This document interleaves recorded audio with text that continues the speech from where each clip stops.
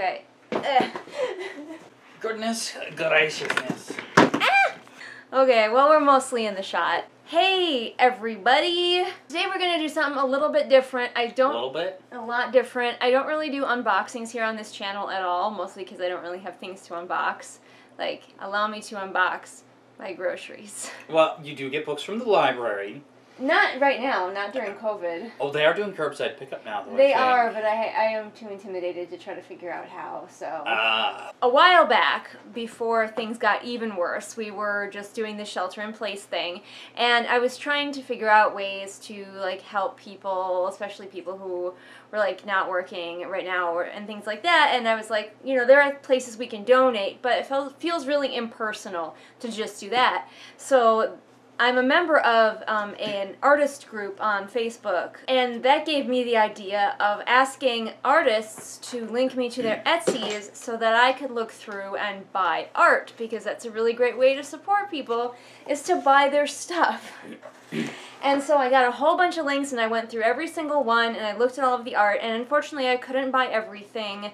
I did have to kind of limit, like I couldn't buy any wall art because our walls are literally covered right now. There's really no more wall space. And I also had to limit, I couldn't buy anything too huge right now because I wanted to be able to buy more versus like one big thing. But we will be going through what I have gotten. Most of it I think has arrived, and I'll be highlighting all of the artists, of course. That's the point of this, is to highlight the artists and get you guys thinking about, like, maybe you would like to go buy some art as well. And for the artists that I didn't get to highlight, I still plan to go back and look back through again to see if there's anything I want to buy in like a round 2. So don't despair completely if your art isn't in this unboxing. Jane is here to help. Which one should I start with, Adam? Adam is here to observe. Jane. I chose all the art. I liked one of these two. Okay, which one, Jane? This one? Okay. Do you have the schizo? I do. This one is from Honey Hollow Handmaids. Let's see if there's anything cute on their little slip. Oh, they did write a note. They're apparently close by, actually. I honestly don't know. Like, I feel like they might know me, and I don't actually know who they are in real life. What's the name again? Honey Hollow Handmaids, and their note says that I should just message them next time because they're so close, they could just literally drop it off. And I feel bad that I don't remember who you are, but please, if you're watching this, comment and tell me what an idiot I am, because I should know who you are. I can already smell this. It smells so good. It's in a little pouch. Got some little soap samples. Obviously, they make, like, soap, and what I ordered from them, actually, is these essential oil roll-on thingies, which I wanted to try out. I'm not one of those people who's like, ooh, essential oils will cure your cancer, but I like the way they smell, and I want to smell nice, so I grabbed 2. We have the Softwoods Almond Coconut, Fir Needle, Lavender, and Cedarwood. And shortbread, because sometimes I like things that smell like food. Sunflower oil with lemon, vanilla, lavender, and essential oils. And we're just gonna try them. This is the shortbread. Ooh, that smells good. You can smell the lemon a lot more than anything else, which I'm in favor of. I actually tend more towards these masculine smells, like personally. You're wearing them both. Yeah, one on each wrist. That's really good. You can definitely, like I was hoping, the lavender and like the fir needle are the strongest smells in this one, and I really appreciate that. Those are like 2 of my favorite smells, so. I didn't actually pick out a place to put things when I'm finished opening them, so I guess right down there. Floor. Oh, I'm sorry. Jane, would you like to pick another one? Are you done, Jane? He's done. He's like, I participated, that's it. I picked the best. That's all. That is all. He's now glaring with disdain, so I'm just going to pick this one. I picked the dull scissors.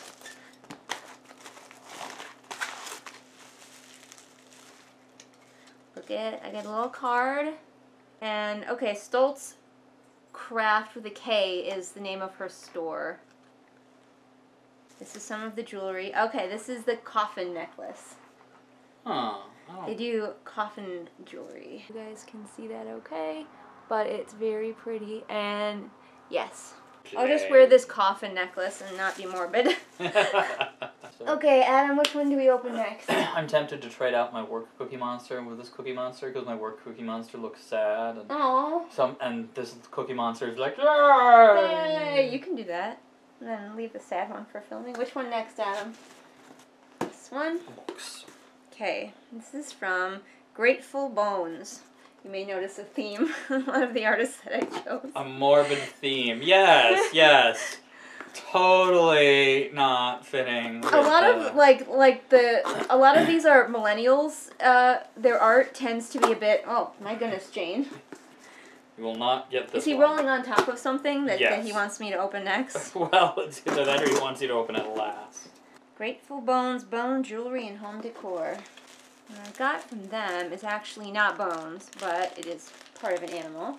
It is a butterfly wing necklace. So it's a butterfly wing underneath a magnifying piece of glass, so you can see it. I'll check that out. See if I can center it. That is very cool.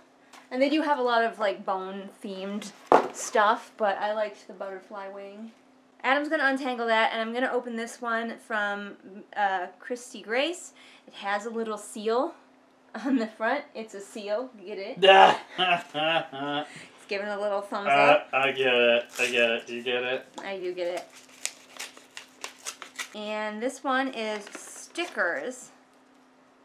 First we have a rat having tea. And then we have... I mean, look at those gowns. This cute otter. I really loved Christy's art. She has a lot of wall art, and like I said, I really couldn't go for any of that, but stickers I could do, and these were very cute, and rats and otters are two of my favorite animals, so I couldn't resist. Her store is The Art of Christy Grace. And now I have to figure out where I'm going to put my stickers. That's the big problem, because I want to put them somewhere nice. Alright, let's open this one. This one has a shit ton of stamps on it, but a lot of them are guide dogs, I think. I don't know. You guys want to see? This is from So Trashy Art. So spelled S-E-W. I did it. Yay! Alright, so what did I get from So Trashy Art? Let's see if I can remember. This might also be jewelry. I'm just going to be covered in jewelry. It is. Oh, I was really excited about this one, actually. Why? It's it's birds on a wire, but I'm just it is a unique choice for a necklace. Is it a necklace? Yeah. Or is it just a hand? It's a necklace. So here it is. A little necklace here. I really like that sort of stark aesthetic, and it drew me. So it got a price tag on it because clearly it was at a craft fair before it came to me. This is a really interesting clasp too. Check this out. It's like this instead of a normal clasp. This one feels like I could break it though, so I'm gonna be careful. What next, Adam? Open this is 3 things. A good resty post. So I'm gonna leave him. So let's do the magical one.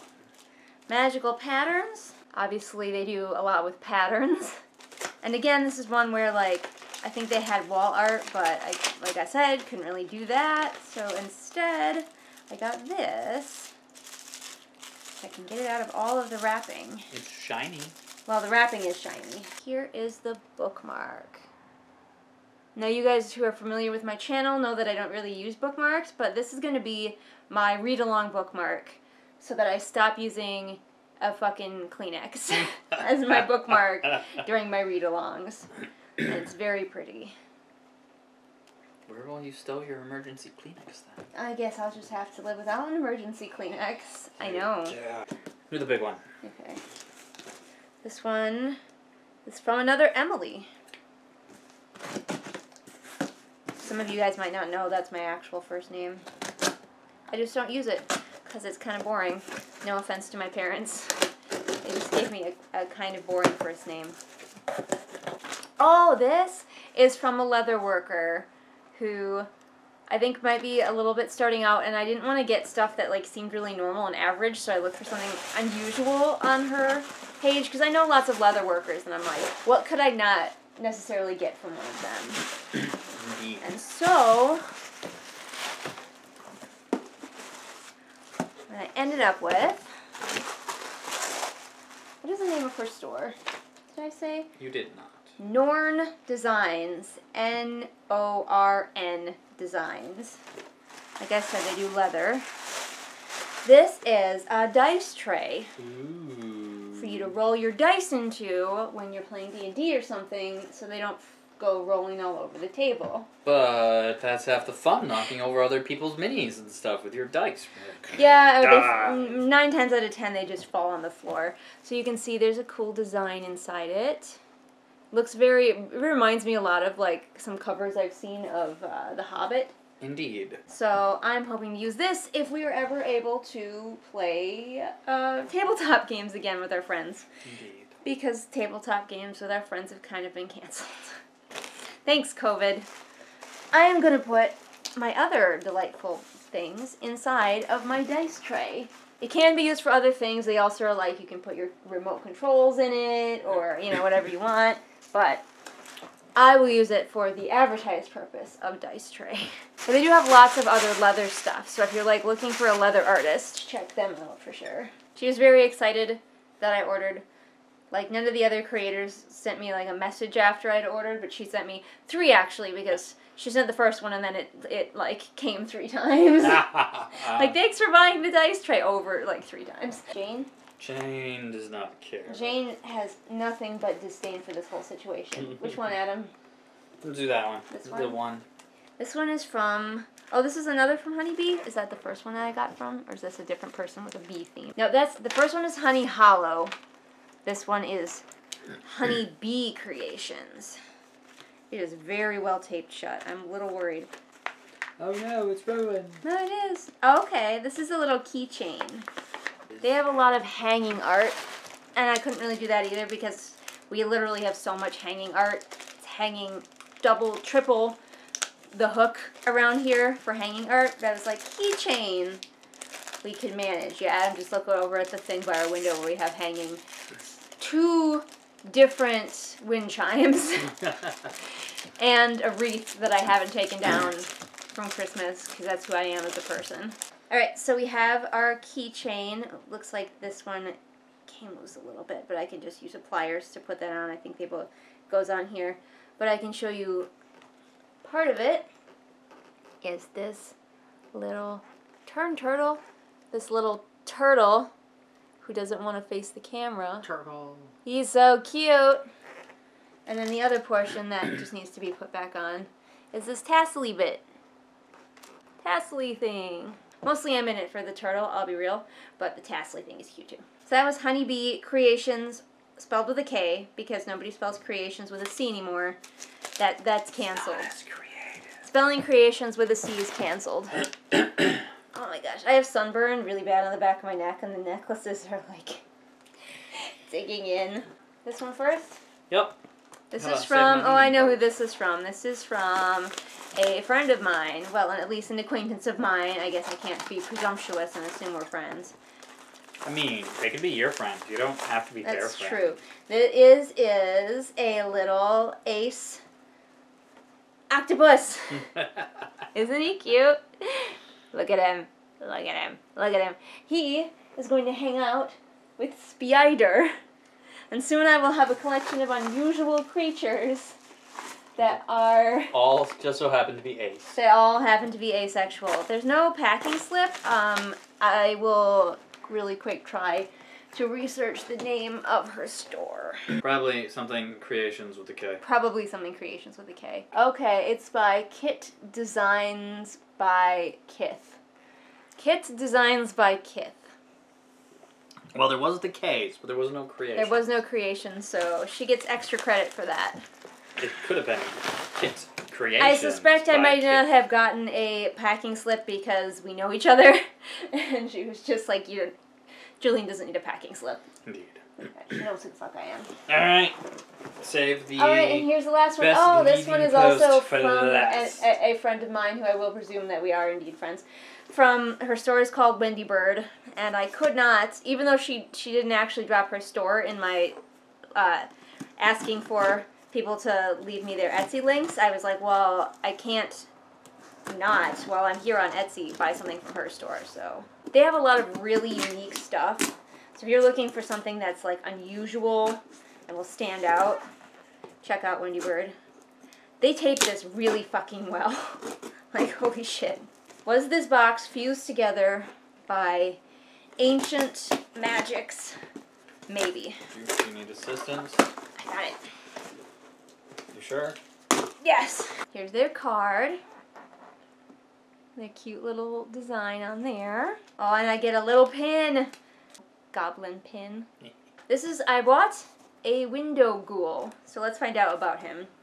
Window ghouls, sometimes described by goblin folk as crypt imps, may appear creepy in their initial appearance, but it comes with the territory. These crepuscular creatures are meant to keep unwanted spirits and bad magic from entering your home, and inversely serve as a beacon of safety to creatures of light. In order to get the full effect, move your friend to a window facing the biggest plot of dirt. Well, we are pretty much surrounded by, like, large plots of... That is the largest open plot. Yeah, I mean, there's a field that way, but I think we've got a lot of sort of feral land around us, so I think any of it would work for my creature. For my little friend, oh, I got a 10% coupon for my next ghoul.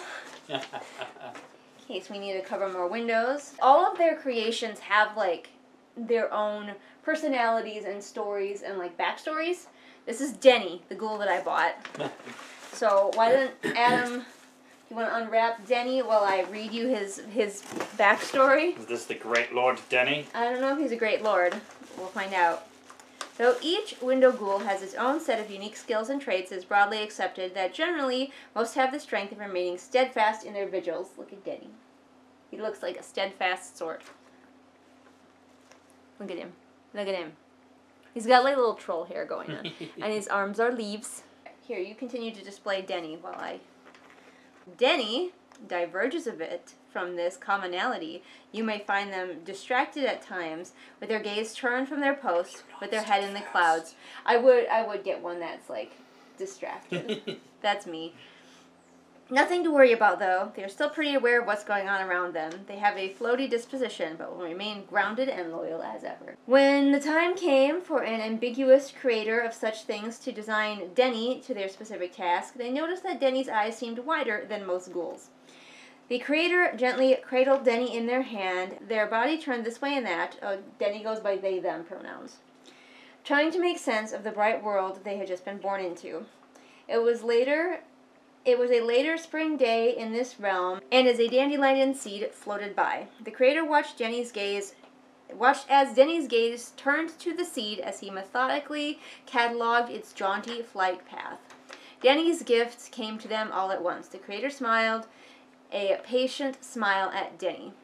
Denny, I will bestow you with a blessing and skill. May you serve as the anchor to which all life drifts through sea and sky, confident that its tether, however long, will soon guide it to its resting place, where it will soon bloom into its next stage of life.